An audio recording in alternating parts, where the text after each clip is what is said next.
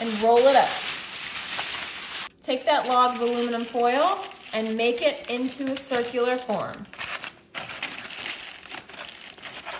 All right, we have our perfect egg shape, but we're gonna set this aside for just a second while we open our cinnamon rolls.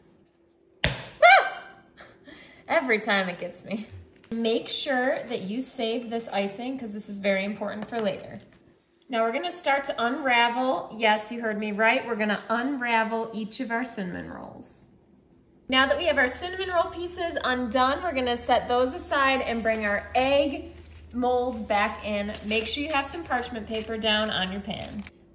We're gonna take our little pieces of cinnamon roll that we cut up and start layering them inside. So I'm gonna start with one at the top, a longer one, and we're just gonna do some strips and a beautiful design.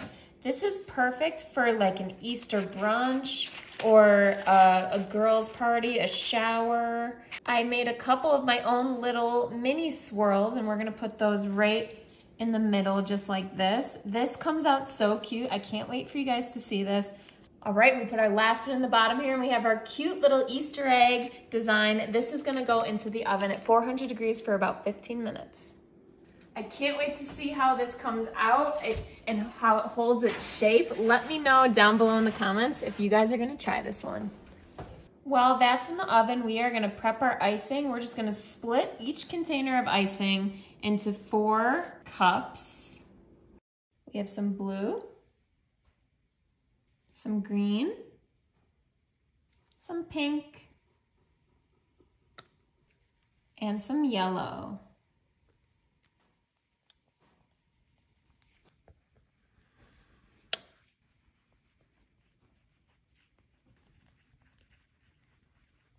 All right, now we lift up our tinfoil mold.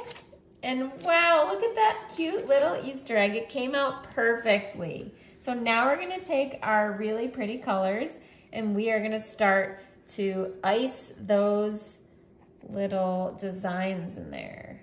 Okay, and I'm gonna do my 2 small swirls pink as well. These colors are so pretty. And like I said, this is perfect for like a pull-apart dessert, a pull-apart brunch dish. It honestly is so fun for parties. Everybody's gonna love this, guys. So yellow, oh, the yellow is so pretty. Now we're gonna try to go every other strip here in blue. This is the part where you get to be artistic, guys. Who's artistic? Let me know in the comments if you guys love doing this kind of stuff or if you're like me and you're just winging it. Now I'm just gonna use my finger here and start spreading it out because it's really the easiest tool and it's the best tool that you can have in the kitchen, guys. And don't worry, I washed my hands so I don't get yelled at by everybody. But you're just gonna spread that out until you are happy with your design. All right, we painted our entire Easter egg and I think it came out really cute. This is also something so fun that you can do with your kids for Easter.